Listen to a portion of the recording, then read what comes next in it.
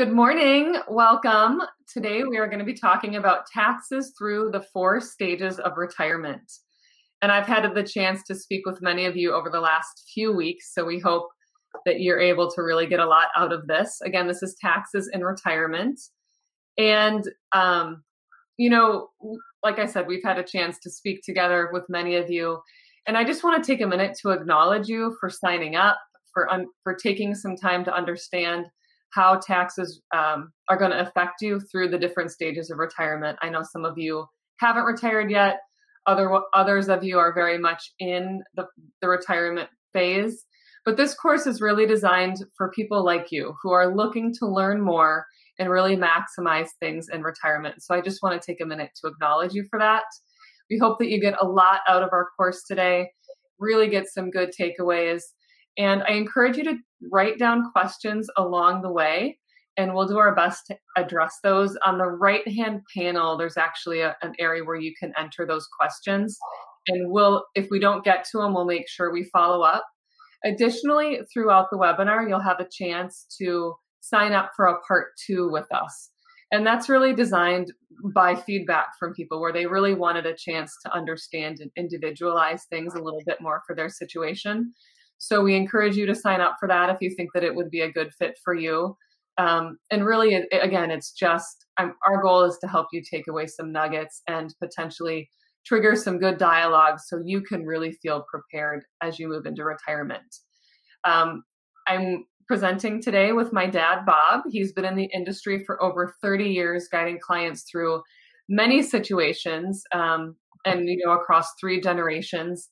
I'm a certified financial planner, accredited investment fiduciary, and graduated with honors from Brown, where I studied economics and then actually worked in DC for consulting for wealth management firms.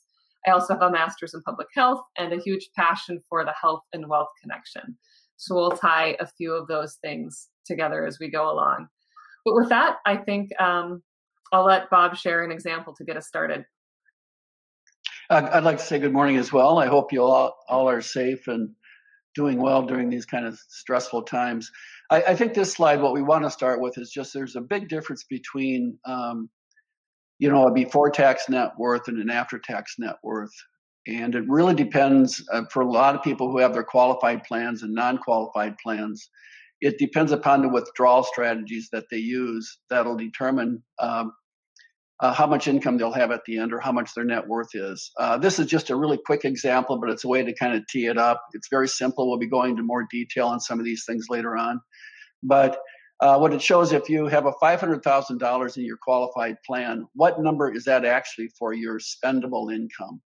And as you know, it depends upon your tax brackets that you take it out in. So for example, if you take it out in a 35% tax bracket, that $500,000 is really only $325.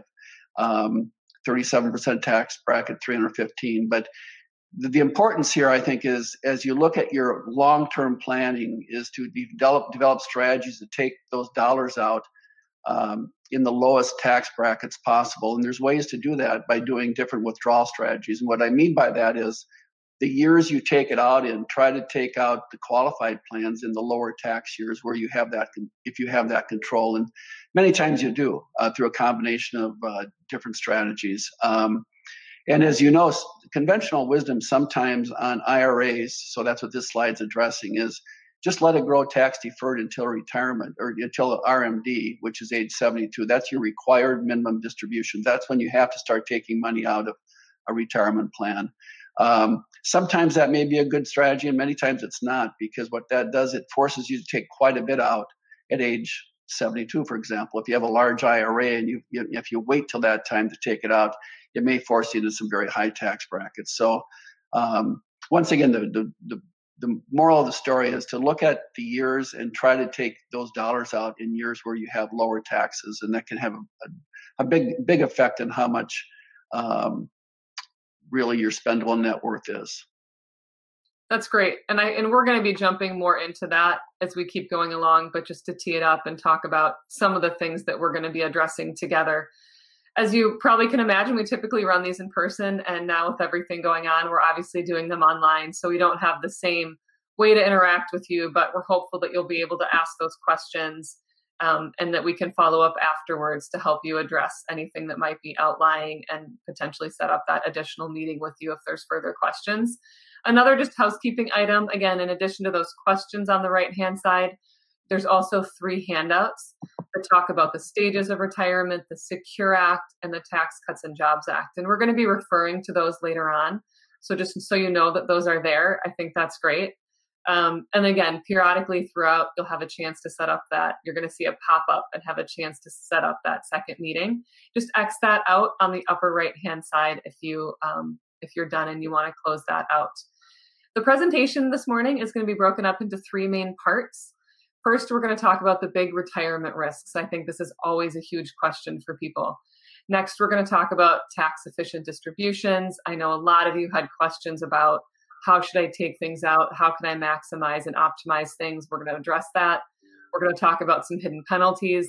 And then finally, we're going to bring it all together. We're going to talk more about the Secure Act and the Tax Cuts and Jobs Act. And we're going to give an example where you can really see some of this brought to light, which I think is really effective.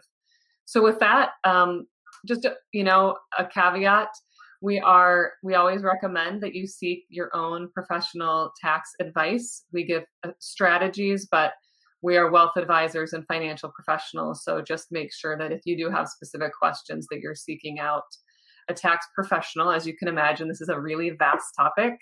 And then just as we set things up today, we have so much changing right now, and we are all literally living through that in the moment between the CARES Act this year, everything going on politically, the Tax Cuts and Jobs Act, the Secure Act. There is a lot going on. And on top of that, you are likely getting ready and moving into a very different stage in your life. During the accumulation stage, when you're working, you have a lot of flexibility from a tax perspective. You can save more in a 401k. You have child tax credits. But now potentially your mortgage is paid off, so you no longer have that deduction. And you have to think about Social Security and required minimum distributions and how to optimize all of this. So it's a really different game, and understanding it and acknowledging that it is something different, I think we find is a really important part. And what you need to do at different times changes. So those early retirement years, we call them the work and save years. That's 50. It was 60. Now it's more like 70, where you're working, you're saving more money.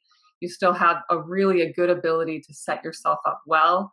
Then you move into the go-go years, the late 60s or 70s. You're traveling a lot. You're doing your hobbies. You're just really busy enjoying what life looks like after working. And then you move into middle retirement. You start to travel a little bit less. Things start to look a little different. And then finally, later retirement, where you're thinking more about legacy, more about estate planning. We won't go too much into estate planning today, but we'll touch on a few pieces along the way. So let's get started with addressing, the big retirement risks. So as we get started there, would love to understand, we're going to have a poll pop up asking you, what do you think your biggest retirement risk is? Is it inflation, longevity, healthcare, stock market risk, public policy risk? And I think that kind of leads us into what Bob's going to be talking about more, which is, what are these big risks? Yeah. This slide here just is a good framework, we think, for goal-based retirement planning, and it's a framework we use as we go through a process with our clients. And on the left-hand side, you can see the first thing to do at retirement time is just define what your goals are going to be. That's your income needs, retirement income needs, contingency expenses we have. There are things like travel, second homes, things like that, and legacy goals. Is there 529 plans, or are there money you want to save for grandchildren's college education? But a number of legacy goals we could talk about. But those things are much more easier to define. We can plan on those. We can put into, okay, here's going to be our retirement income need based upon our planning, our budgets. This is the kind of travel we like to do. So that's a number we can put in. But that you need to coordinate that with different risks that are much more unknown. These are things that we can't control these risks, but at least we can be aware of them and do some planning around it. And, longevity risk, we'll talk more about that, inflation risk, healthcare, long-term care, stock market risk. These are all things that can come up that can affect our retirement plan. We don't know how they're going to affect them. but we need to have some kind of awareness and a plan that addresses these things as we go along. And then when you marry the defining your retirement goals and then as ways to address some of these retirement risks, we think that's really what makes a strong retirement plan. You put those things together and you've got a really good base for what you're going to be doing. So we think that this is a really helpful framework as we go through a process. We're going to talk about just a couple of those risks. Public policy risk. That's something that I think we can all look at this last year. We don't know how it's going to happen or what's going to happen, but we just need to. Things come up over time that you can't plan for them, but you want to be in a position where you don't do any knee-jerk reactions to them. What certainly the virus this year was one. We saw that. We read some studies that in March of this year, a lot of people made some knee-jerk reactions, taking money out of the investments accounts and moving into money market account because that was there. Some of it never got back in and never took advantage of the market coming back up. So you just want to be aware of those things and have dollars positioned so you can move through those phases well. And I think a big piece that can happen when surprises come up quickly is you can get surprised and make those knee-jerk reactions. But when you're able to really think through it ahead of time and have a plan around it, it just makes it a lot easier to move through. Yeah, good point, Kara. And longevity risk, this slide is pretty simple. It just shows that it's a little small to see, but if you're a couple age 65, there's a 50% chance that one of you will be alive at age 95. So you need to have a plan that addresses income over a long period of time. That may be deferring Social Security till age 70. There's a lot of different things you can do to plan for that, but you need to have a plan for that longevity risk.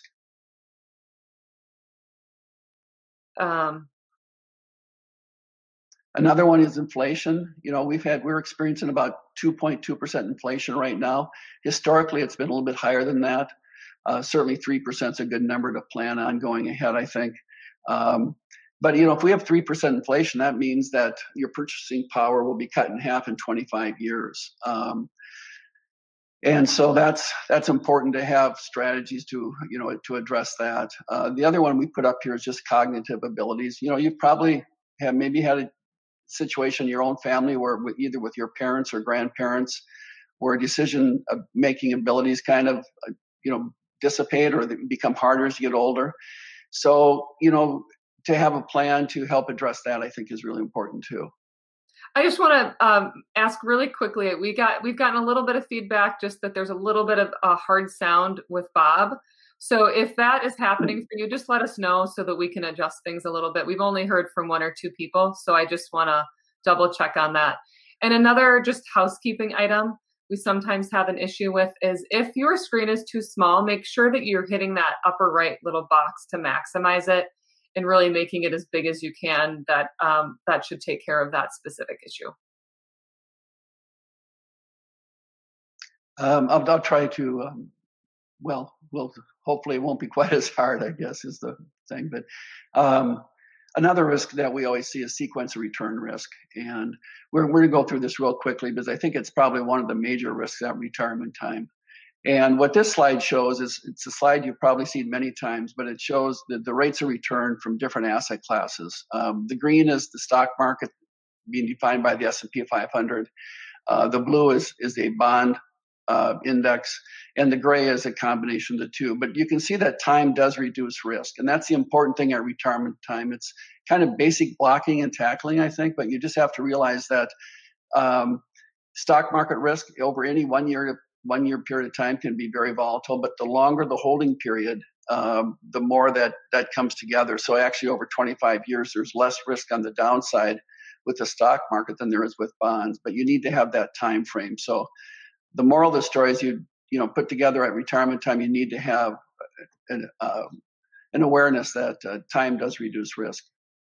And I think no matter how much you look at these slides, when you're in the middle of making big decisions, it always helps to go back and look at history and what it shows us and remember why you're setting things up the way you are. I think it can really help put everything into context. So this is just a quick example on on sequence or return risk. And it shows two portfolios. Portfolio A is the red line, portfolio B is the blue line. The same amount of money is invested, and the returns are exactly the same, except in reverse order. So portfolio A starts out with good returns, and at the end it has the negative returns. And portfolio B starts out with the negative returns and ends up with the positive returns at the end. So exactly the same returns, except we flip the order. And over a 25-year period of time, you have the same amount of money. So there's no difference in your account value at the end, as long as you don't take any money out. The risk is, maybe the next slide, Carrie, is when you start doing withdrawals from these accounts. We're doing a 5% withdrawal from this account now, and you can see that if you start out with good returns, your net worth is just fine. You start out with positive returns, and things work out well. But if you have a situation where you start out with negative returns and a 5% withdrawal, you can see you run out of money in 13 years. That's just investing the money in the S&P 500 with a 5% withdrawal rate. And certainly, if it's kind of not ancient history now, but in 2007, 2008, you heard of people going back to work because the sequence of return risk was real for them. They were doing withdrawals, and we had quite a drop in the market. So we need to have a plan to address that sequence of return risk. And there's a lot of different risks that you face in retirement. These are just a few examples of them, but there's ways that you can also, do as much as you can to think about, plan for, control some of these risks. And so one piece of that is looking at just your income strategy. So there's kind of three primary ways that you can approach just the retirement income part of it. And again, we'll talk about some of those other risks later on. But one is one way to think about, okay, how much am I going to need to retire in retirement? How should I approach that? Is the probability-based approach. So this is probably the most well-known way that people set up their retirement. And it's looking at saying, okay, I have a whole portfolio and I'm going to take out, for example, a 4% annual distribution from that total portfolio. And that strategy can work great for people if they have a really high net worth, if they aren't worried about running out of money, or really just want, to maximize things. What it doesn't control for as much is it doesn't protect against, for example, that sequence of return risk, which we just mentioned, pulling money out at the wrong time. It is more susceptible to, declining cognitive abilities and not setting it up the right way. There's more risks involved with that type of strategy when you're using it alone. Another strategy that's pretty well known is it's called time segmentation. And you can see on this slide, we have 3 circles to represent 3 different buckets. So essentially this is saying, let's set up, different periods of time when I'm going to need different portions of my retirement savings. So short term would be invested more conservatively. Medium term, maybe the next 7 to 15 years would be invested in a moderate to moderate growth bucket. And then finally, long-term money. So this is legacy. This is money you're not going to need for 20 years. And this would be invested more for growth, knowing that going back to that returns chart we looked at, that you have the ability to withstand ups and downs. And so that can be invested in a different way. So that approach can work great for certain things, but again, not perfect for every situation. And then finally, we have the last approach, which is the safety first approach. This essentially just says, I'm going to take all of my money and I'm going to convert it into a way that I can meet all of my retirement income needs with some sort of bonds or annuities or some type of retirement income strategy. And again, depending on what you're looking for and what's important, there's different reasons to set them up in different ways for yourself. I think one thing that the research does show is that if you have some amount that is coming in every month that isn't subject to volatility in the markets, that people are happier. They have a little bit more ease in retirement. But that's not to say that that's how it should all look. But those are just 3 basic ways that you can think about, and most people will plan for what that retirement income stream looks like. Anything to add there, Bob? No, I think that's no, I don't. So then it just kind of takes us to, well, what makes most sense for you? What does the research actually say? I'm kind of a geek. I love to look at numbers. So, the probability-based approach, is more comfortable accepting greater volatility for a higher return. Whereas the safety first approach, that, guaranteed amount coming in, looks for alternatives that do not necessarily have the same exposure to the markets. So to help us put this into context, we can look at some work by, a well-known researcher in this field, Wade Pfau, who's a professor at Princeton and the American College. And what you'll see on the right-hand side is that there's different spending sources for two retirement income tools. So here we have a bond ladder and we have an annuity. So a bond ladder is essentially a series of bonds that are staggered, whereas annuity is some sort of income that incorporates risk pooling. And I think what's interesting here is that with the same assumption for interest rates, the income annuity provides three sources of spending plus risk pooling. And the risk pooling allows for 35% more inflation adjusted spending over this example's lifetime. So again, this isn't to say, that's perfect, but it's just understanding, well, how can we approach and think about this? But then the question becomes whether the premium from the stock market will provide, sufficiently higher risk for a diversified investment portfolio. So what the left graph is essentially showing us, and apologies if it's a little small, is just that we're using, very similar assumptions, but it's saying that 100% bond portfolio can successfully match an annuity for spending over a 20-year time frame, but by age 90, it's going to run out of money. Whereas a stock portfolio can actually match that up to age 100, but it only has a probability of 66% of success. So that means that in 34% of cases, the stock portfolio will deplete before retirement. So that's a little bit scary if you're in the situation where you're saying, okay, I want to make sure that I'm going to have enough to last potentially until age 95. So what are the ways that I can incorporate all three of these to be the most effective in my situation? And I think for everybody, it's individual and it's specific, but there's some ways that we tend to approach and think about this. And that leads us to what we just call our guidance retirement process, where we essentially look at the specific situation, but then say, hey, and this is what you can do on your own too, to some extent, right? Is what is your income floor? What's coming in from Social Security? Maybe you have some pensions. Maybe you already have an annuity, or you have a bond ladder. Well, what is that? How much is that on a monthly basis that you can count on no matter what happens? And then how much more do you need to meet what your goals are, to meet your expenses?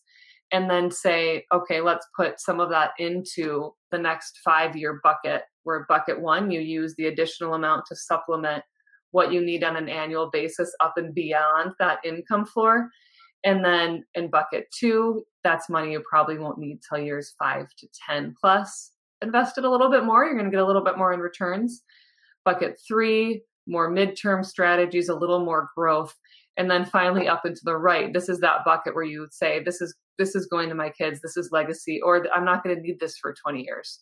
So that's where you can get more, a higher return, but also accept a little more volatility. So by setting it up this way, and even just for you to think about it this way, it helps you understand what is that income floor and how can I set up strategies on the income side to control for some of the big risks that can come up. Yeah, I think as you look at that, what that provides, this kind of system provides a lot of ease at retirement time. For example, when you're matching your income floor and your expenses, you know what you're going to need the next 5 years. When you and you have that invested in a very conservative strategy. So if the market corrects, you realize that, geez, I'm covered for the next 5 years. I don't have to. I'm okay. It's not going to go down. It's a very low risk investment. Whereas the money that you have in that 20-year bucket or 15 to 20-year bucket, the market corrects and you're saying, that's okay. I have a long time frame. It matches up with the returns over time real well. So it just brings a lot of certainty and more ease at retirement time. And that's something we see, taking place all the time. Certainly this last year was a really good example of how this can help you live better, right? And not have as much stress when you are in retirement. So that brings us to, I mean, that was the first section, really going over what are big risks from an income side. How can you think about it?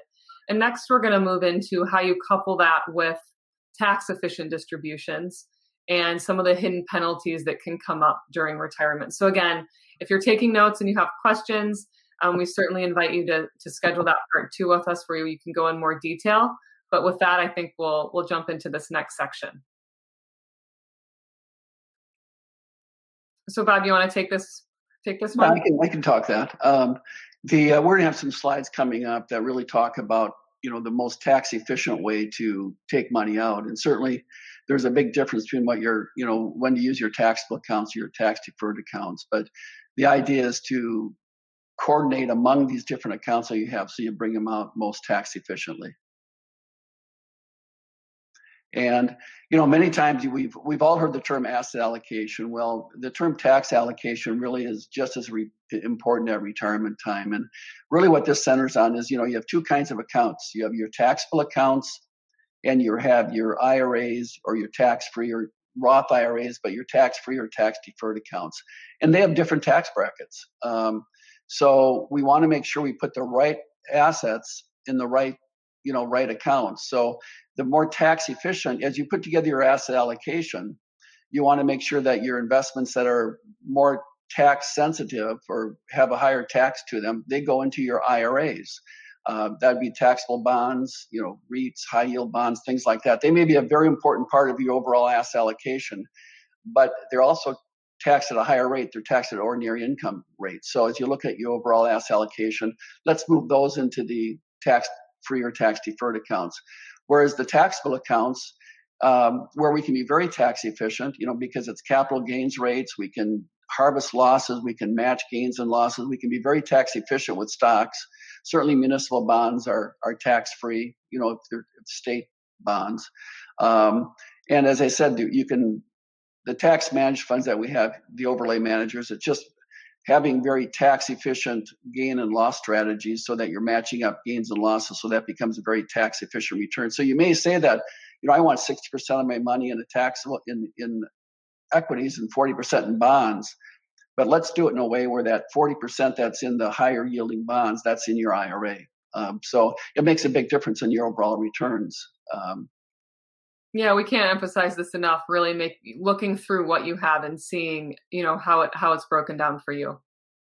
And this is just another quick example, but it's an example where there's Sam and Jill, and they both have the same amount in their IRAs and the same amount in their Roth IRAs, and they need $15,000 per month. So the question is, where do they take it from? Well, that'll depend on a number of things, really. But the idea is to take it out as tax efficiently as you can. So if you have a pension plan or different kind, whatever your floor is, that's going to determine a large part when you take it out. But what you want to really look at is to try to find a way to take the IRA dollars out in lower tax brackets, because that's ordinary income. Whenever you take money out of an IRA, as I'm sure that's ordinary income. That joint taxable account may be very tax efficient. So in a year that you need more income and you're already in a high tax bracket, you may want to tap into that taxable account because maybe you don't have as many gains or things like that. But it really is an individual decision. Each year you can do a long-term plan around it, but you just want to make sure that you maximize your after-tax withdrawal strategies.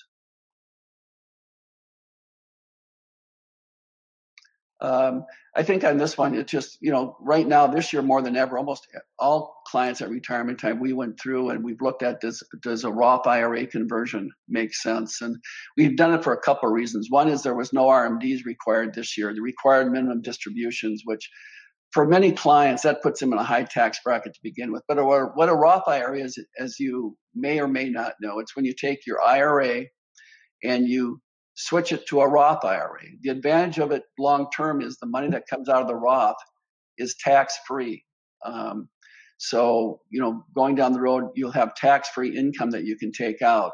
The hurdle on converting to a Roth is that you need to pay the tax when you convert it in that year. So, for example, if you're going to convert $100,000 in a Roth IRA from an IRA to a Roth, in the year that you do that, you need to pay the tax on that money. But now that can be, you know, coordinated with if you have no RMDs this year, you just try to take it out. This year has been a great year to do that because we've been able to keep some clients in some pretty low tax brackets through a combination of things that we'll even talk more about later, but whether it be donor advised funds or things like that. But you're trying to match up ways to lower your tax in the area that you do convert to Roth, because there's so many advantages to a Roth going down the road. And we're going to talk about a lot of those advantages for those of you, and I know there's some of you that have not retired yet. This is really a really important time to understand and look at how you're currently contributing to retirement accounts. So most places now have the option to contribute not only to a traditional 401k, but also to a Roth 401k. And so really making sure that you're looking at your tax bracket in the given year, your tax bracket in retirement or what you think it might be, and then saying, okay, does it make a little bit more sense to contribute to some more of the Roth portion? At first, it can be a little bit of a shock and like an upfront, why would I want to do that? I think all of us want to delay something that doesn't necessarily put us in a better situation that year.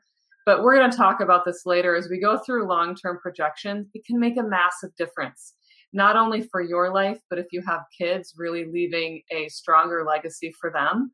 And again, we're going to talk about this, but just laying the seeds that Roth conversions and having a Roth bucket is more important than ever, especially as we think about what tax rates are going to look like moving forward. Yeah, I think that's the other reason we looked at Roth so strongly this year. We just realized that, and we don't know if this will happen, but there's been an awful lot of debt taken on this year, to get through the coronavirus and things, and that probably pushes us into higher tax brackets down the road because that'll need to be paid for. So if there's ways to do some things this year in perhaps lower tax brackets, it makes it beneficial down the road as we may be in higher tax brackets and taking money out tax-free at that time. Yeah, which again can just really put you in a strong situation. So we talked about kind of what to think about, and we're again going to give an example later on how to think about taking money out. But the big takeaway there is levelizing it. So you look at your current tax bracket, you look at what it's going to be in the future, so that you are kind of maximizing where things are now through the different retirement accounts you have. In addition to that, other ways that you can save on taxes, we're going to talk about that next. So what are some of the hidden things that sometimes get forgotten? We're going to start with Social Security. So here, just a prelude, because I know there were some questions from people around this. So I just want to touch on it for 1 minute. But Social Security, if you're born after 1960, your age is going to be 67. And whenever you take that early, you're giving up about 6% of growth. For example, if you take it at age 62. Now, there's certain situations where that might make sense for you. If you're in a place where you can wait to take that until age 70, you get 8% growth on that every year until age 70. So that's not insignificant. So thinking about what do you need for Social Security and when does it make sense to take it?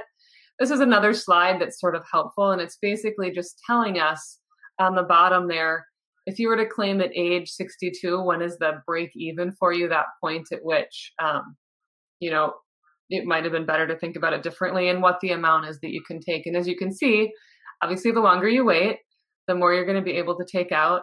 But that break even age goes, for example, from age 62, where it's age 78, to age 70, where it gets closer to the 80s. And we see this when we run individual examples for clients of just kind of what that looks like. So there's not a one size fits all here, but oftentimes if you're able to wait, that does tend to make a lot of sense just because you have that guaranteed growth happening. So that's just sort of a Social Security 101, some things to think about. In addition to that, Social Security is taxed differently. So that's what we're going to talk about now. This is just an example of Bill. He's retired. He has taxable income of about $42,000. He's in the 22% tax bracket. And this is about $38,000 of IRA income plus $25,000 in Social Security benefits. And so what he's looking to do is tap his IRA for another $1,000 for a concert road trip. So the question is, how much does he owe on this $1,000? And again, this example may not be as relevant for some of you, but it just points to some of the different things that can come up. And what we find is that just by taking out that additional $1,000, he now has to pay more on more of his Social Security becomes taxed. So it's not, his marginal tax rate effectively becomes like 40.7% instead of the stated marginal rate at 22%, just because that additional $1,000 makes more of his Social Security taxable. So that's just something to keep in mind as you look at those brackets and think about what makes sense for you in a given situation, is really looking to say, hey, are any of these things going to change things for me? And for example, when we work with our clients, we actually run an analysis so that you have some of this information that's available. Additional challenges that come up, if you are married, is the death of the first spouse. Obviously, up until that time, you've had, the standard deduction, married standard deduction from your filing. That a lot of that's lost, and you're in a higher tax bracket for single filers, and there can be changes to Social Security. So it's good to just understand kind of the impacts that different changes and surprises can happen at various points. Yeah, I think on that, Carrie, it's just important to have that as part of your planning. If there is a death, how does that affect the income of the surviving spouse at that time? Because half the Social Security could be gone. There's just a number of things that need to be looked at. And that's just, again, part of the overall planning. So another important thing to understand is just the impact of additional income on Medicare or different taxes that you might experience. A lot of you probably know that there is something called IRMA, which is your income-related monthly adjustment amount for Medicare and also Part D. And so it's just understanding, in this example, you have George and Martha, they have Medicare Parts B and D, they have $271,000 in their modified adjusted gross income in this year. And they were looking to sell stock for $1,000 gain. So the thought is, how, does that have an impact? If they're currently in the 18.8% tax bracket, what does that look like? And what we see is even that additional $1,000, kind of like our Social Security example, kicks them up to that next range. So they go from a monthly premium of $289 to $376, which isn't nothing. And Part D increases as well. So if you look at the aggregate impact that has on them, it's several $1,000s more that they'll be paying in taxes just for that additional $1,000. Now, again, that's not to say that this is, going to make or break anything for people, but it is important to understand and to incorporate in planning, is just understanding what, at different points when different incomes change, it impacts different pieces, whether that's Social Security, whether or not that's the IRMA charge. So just keeping in mind what that looks like and how to think about it can be really important.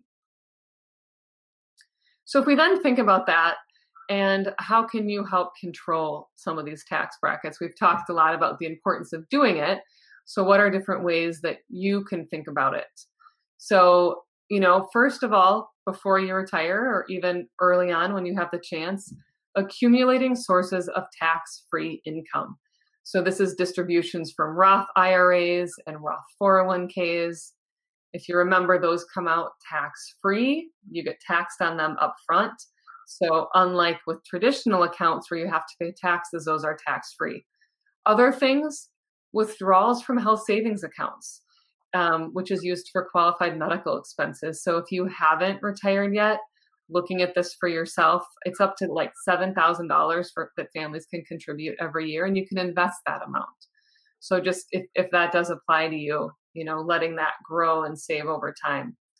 Withdrawals from cost basis or loans from cash value life policies. We're not going to talk about that too much. The portion of withdrawals from a non-qualified annuity that's a non-taxable return of premium is something else to think about. Borrowing from a reverse mortgage. Again, this is absolutely not for everyone, but it can make sense in very specific situations. And limiting taxable required minimum distributions. As we'll talk about in just a minute, now RMDs have been pushed back from 70 and a half to age 72, but they're still probably going to have to happen. So you can make direct transfers to charities, and that can also be a way to lower your taxable income, and we're going to touch on that next. So that sort of leads us into this next part, which is just charitable giving and tax planning. What can you do? The example here is Albert and Shirley. They're in the 32% tax bracket, and they're giving $14,000 every year to charity. They have $13,000 in existing itemized deductions, which, as you know, have really been limited. We're going to talk about that next. And then their standard deduction, which is about $27,000. So what you see here is just the impact of this QCD for them and the benefit of it. So what you see on the left is they're taking out $14,000 from their IRAs. They want to have $14,000 net. So that means after taxes. So the charity gets $14,000 satisfies their RMD. It is reported as taxable income. But the tax bill on that distribution is 32%. So effectively, the cost of that charitable distribution, if you go IRA, checking account, charity, is about $18,480. Whereas if you were to look at what we have on the right-hand side, which is doing a direct qualified charitable distribution. So you kind of take out the middle step. You go directly from an IRA to a charity, and it's not a taxable event for you. So it lowers your taxable income. So this can be a really powerful thing to incorporate if you are someone who's charitably inclined and has large IRAs. And we'll talk about this in combination with a few other things here in the next slide. Anything to add to that, Bob? Well, I think the point is, if you have a charitable intent, with the new standard deduction being $27,000, if you were giving money before, let's say that $14,000 to keep the example the same, if you're just taking $14,000 and giving to a charity, you're not getting any deduction for it anymore because the standard deduction is $27,000. So what we look for is ways to make that some kind of tax benefit when you give that money to a charity. And one way of doing that, and we're talking about another way of doing it as well, but one way is through that qualified charitable distribution. So you're going to give money to a charity, you're taking some RMDs that you need to take out at retirement time. It just makes sense to do this because it goes to the charity and you're basically directly. So it saves a lot of money, and you don't pay the tax on that $14,000. So there is we're bringing some tax benefit back to that charitable contribution. So a lot of clients we have do give money to charity, and this has been something that we've certainly been using as a way to bring back a tax benefit for that charitable gift that they're making. And that's more important than ever, right? Because we're going to talk about the Secure Act and the Tax Cuts and Jobs Act and the impact of that. And that makes looking creatively at other strategies more important than ever. There's more to stay on top of and be aware of. So other things to think about in tax efficiently giving. We talked about the qualified charitable distributions. That's huge. Other things, if you don't have huge RMDs or, again, it depends on your situation. So donor advised funds can make a lot of sense if you have, for example, low cost basis stock.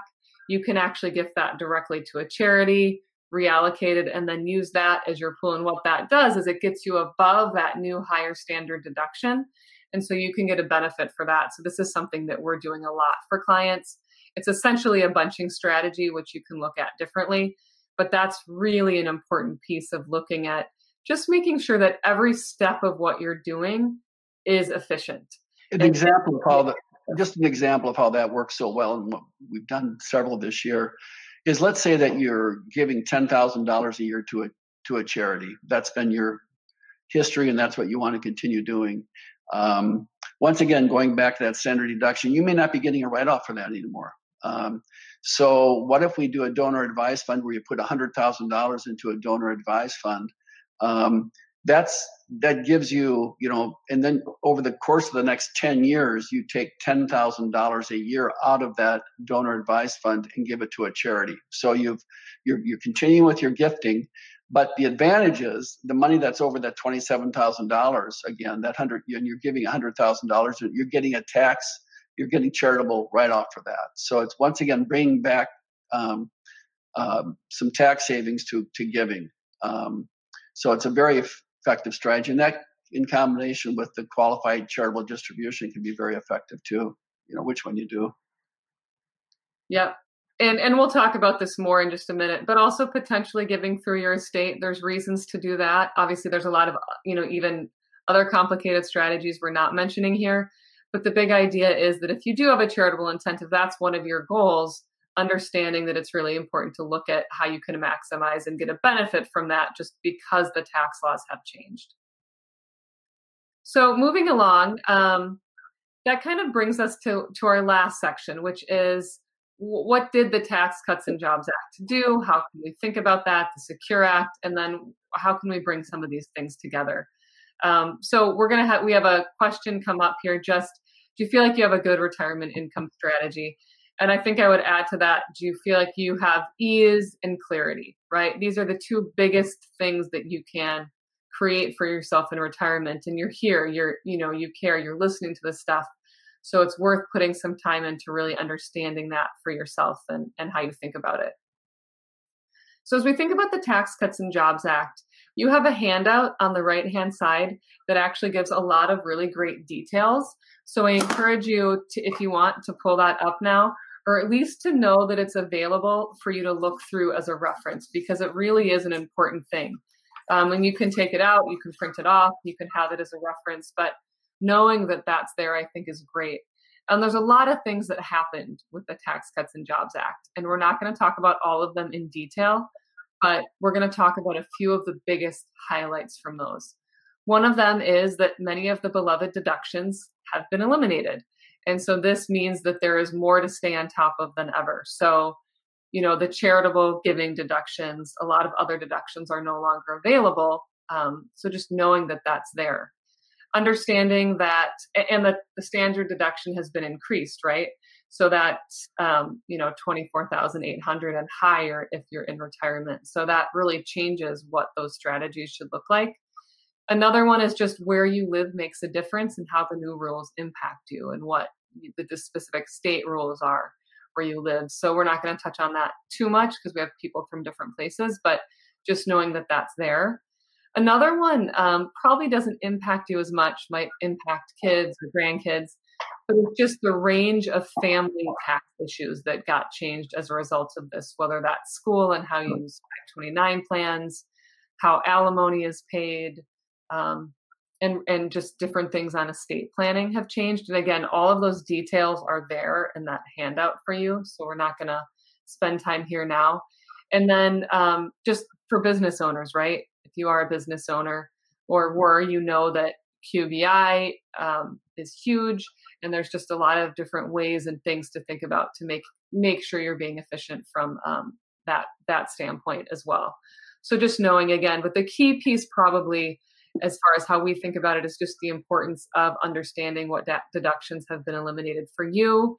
And if you haven't looked at this over the last few years, now's a really good time to jump in and make sure that you're understanding it. Anything else to add there, Bob, on the Tax Cuts and Jobs Act? No, I don't think so, Carrie. So then jumping to the Secure Act, this is more recent. So if you aren't totally on top of it, you're not alone. This was December of 2019. And again, there's a specific handout going through a lot of details on this. And a lot of it probably doesn't impact you now in retirement. You'll see one of the big keys that got changed here was businesses have more incentives to create retirement plans for employees and promote participation than ever. This was really designed to help prepare people more effectively for retirement. Now you also, key number 2, you have more time to save for retirement and more ways to save and more ways to use those funds. So you'll see if you look at the sheet there that, there's different ages now where you can contribute. And so that's just something to keep in mind if you are a little bit older and still wanting to contribute to retirement plans. I really recommend you look at that piece. And then finally, probably the one that has the biggest impact in how we're looking at things for clients and planning is this, the changes to inheriting a traditional IRA or a traditional 401k. Your children can still inherit those if legacy is important to you, but now they have to take that money out within a 10-year period. So that means if your child is doing well and in a higher income bracket and they inherit a large IRA or 401k, they have to take that out within 10 years. Previously, they were able to extend that over their lifetime. And so that drastically decreased the amount that needed to be taken out on an annual basis. So just understanding that that is big. So for example, we had a new client come in. Her dad hadn't been as on top of this. So if she inherited almost $1 million in IRAs that she now has to take out over the next 10 years. So just understanding there's more effective ways to do this. This is why the Roth planning we mentioned before is more important than ever.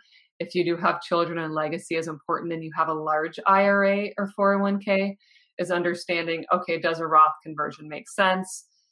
Does potentially doing, giving to charities directly make sense to lower that amount for you? And even potentially on the estate side, if you are charitably inclined and you have kids, we've done this for clients, setting up a little bit to be given directly to a charity as part of the estate can make sense. Relooking at life insurance can also make a lot of sense. There's this one really gets complicated and more nuanced. But if you do have a big IRA or 401k, I highly recommend really understanding it. And that's something that we can help you talk through as well, because there's just more planning to do than ever, specifically when you think about the impact of the Secure Act. Yeah, the only thing I'd add to that, Carrie, is that you mentioned the Roth. And just in case you aren't aware, when a child inherits a Roth IRA, they still have to take it out over 10 years, but it comes out tax-free to them. And that's why another reason, as you kind of put this puzzle together, if you will, of wealth planning, sometimes it makes sense to convert some to a Roth if you have a large one, especially because the money that goes to the kids will come out tax-free, which may be great for generational planning. Yeah, great. That's a really important point that we need to incorporate. So we're going to just highlight again the 4 stages, and then we're going to go into a specific example as we wrap up here. But, before retirement, what are the big things to think about? It's knowing your after-tax savings before you retire, funding an HSA. And again, it's more nuanced than this, but this is high level. Really making good use of retirement plans, understanding Roth IRAs, Roth conversions, Roth 401k contributions, setting things up well so you have a lot of flexibility when retirement comes. If you are in retirement, it's really looking at how can you optimize that distribution strategy? What's your tax bracket now? What's it going to be in the future?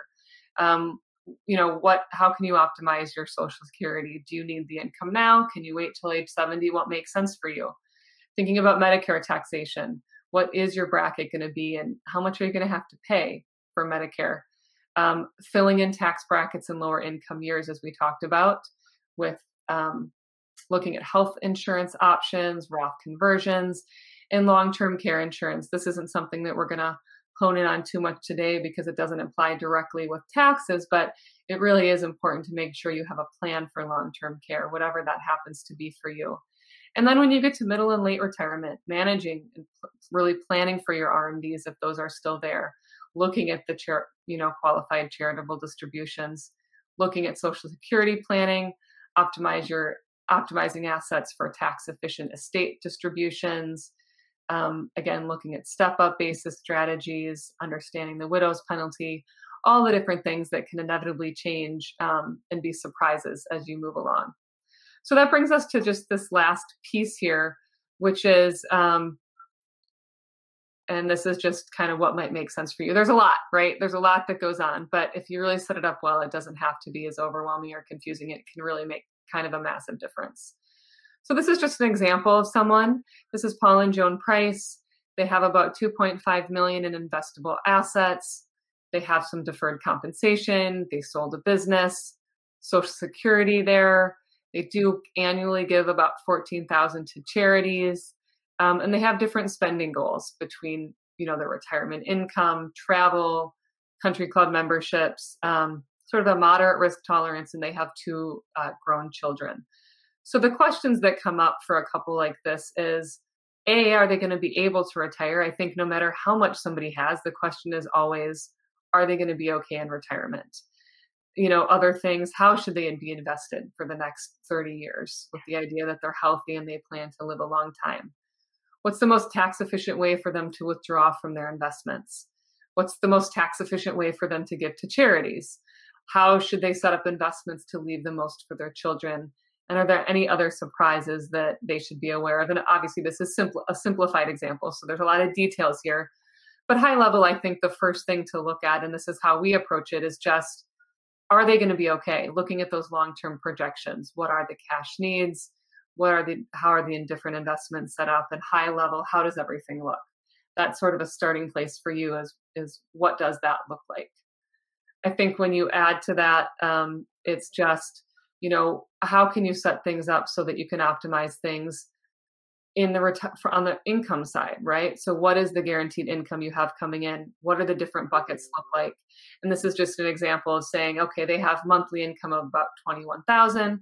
There's a little more they need to supplement. So thinking about what the right strategies are and putting those into those specific buckets and doing some calculations to understand and think about that. Moving along then is understanding, okay, well, that's great. We know the time frames. We know everything looks good. How can you optimize strategies? And this is just an example. Really, the highlight here is that you can save upwards of $1 million plus long term if you're able to do some Roth conversions, think about that efficiently, lower your income in certain years, making sure you're rebalancing appropriately and you're optimizing Social Security. So this is just an example saying, hey, this can make a massive difference if you think about it the right way, compared to just what people might traditionally do without thinking and putting some planning around it. And then finally, looking at how does that impact then your tax return? And we look at that on an annual basis with clients. Okay, this is great. I like these long-term decisions. How does that impact me this year? And how can I prepare for that? And think about the best tax return situation. So all of those things together, and then understanding how the Secure Act affects you. And we're going to, for the sake of time, we've already talked about this, but just looking at all of your assets and saying, okay, what is the impact of these new changes on my specific situation? So the key questions are really saying, hey, let's look at scenarios. Let's look at Monte Carlos. Let's look at those long-term projections. Then let's allocate those assets correctly for the right buckets, the right amount of income that you want coming in so you can sleep at night, so you can feel really good about that. And then how can you optimize things from a tax perspective and Social Security perspective, and then think about those additional risks that can come into the picture. So that's a lot of different pieces. Any final nuggets that you would add to that, Bob? Well, I think, Carrie, like I've said, at different presentations, even live ones that we did earlier, there's never been a time where I think so many things are coming into play, and it's so important to look at and coordinate things together.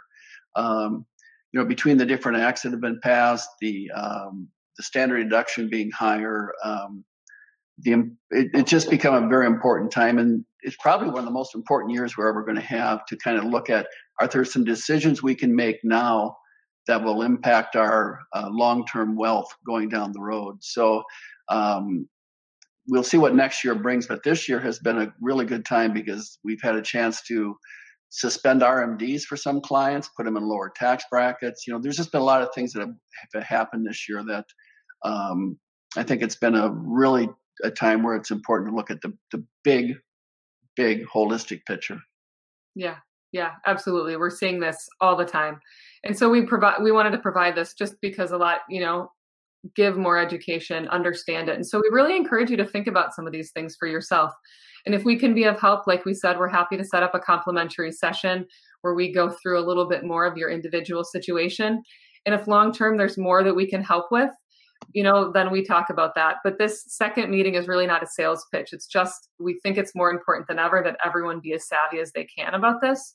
And so if there's ways that we can help, and then if there's longer term ways that we can help you and really put you in a really great situation, then we're happy to talk about that more with you as well. But we want to just, again, acknowledge you for taking the time to learn about this. Thank you so much for giving us your attention. I'll be following up afterwards just to, again, touch base with you, address questions since we can't meet face-to-face in person. But you're also welcome to schedule that meeting now. Those do fill up, so I encourage you to take advantage if that makes sense. Yeah, and I'd just like to thank you for your time as well. And everybody stay safe and healthy. Yeah, thank you again so much. Take care, have a great day, and let us know if we can be of help. Take care.